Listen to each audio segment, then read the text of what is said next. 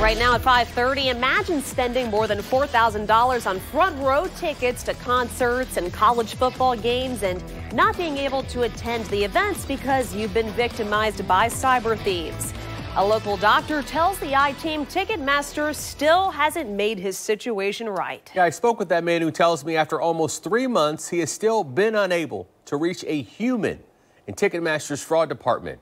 And the list of stolen items is long. They wound up with my front row tickets to see Alanis Morissette, my front row tickets to see Jewel and Melissa Etheridge, my front row tickets to see Jason Aldean in Georgia with VIP meet and greets.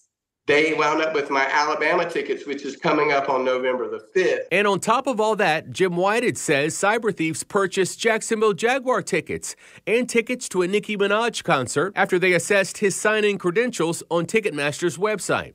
Whited says the thefts happened in August, and he still hasn't had a conversation with a Ticketmaster employee. I have called Ticketmaster 100 times. I stayed on hold 3 different occasions for over 4 hours. Now, mind you, every time I talked to someone, they told me, we're going to get back to you. Somebody from the fraud department is going to call you. Instead, Whited says he's been communicating with Ticketmaster's AI assistant, sharing these frustrating text messages with the News4Jax I-Team. Ticketmaster writing, "Hi, Jim. In order to best assist you, please select one of the options below or click Go Back for additional topics." Jim writes on October 4th, "My account was hacked and all my tickets were stolen."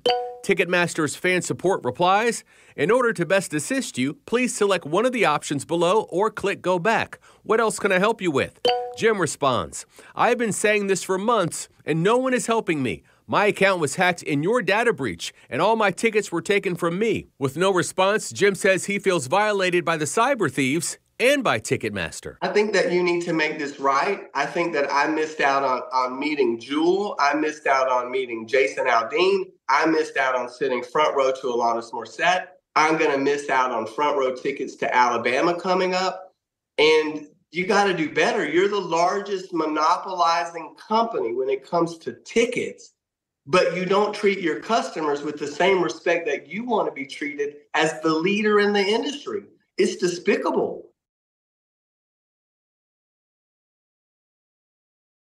Now, a spokesperson for Ticketmaster tells News4Jax they are reviewing the incident and will reach out to Mr. Whited. The spokesperson also told me they will keep us, News4Jax, updated on Mr. Whited's resolution.